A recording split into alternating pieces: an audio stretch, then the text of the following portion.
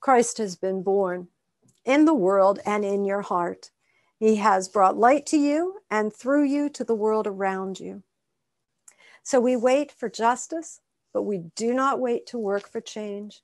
We wait for restored health, but we do not wait to work to heal. We wait for wholeness, but we do not wait to work at binding brokenness. We wait for peace, but we do not wait to work to eliminate hatred.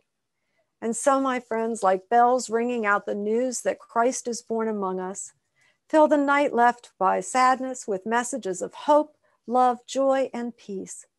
Go into your lives humming the tunes that keep that light alive in you and that spur you on in your work of justice and reconciliation. Please raise your voices and repeat after me. Do not be afraid. Amen.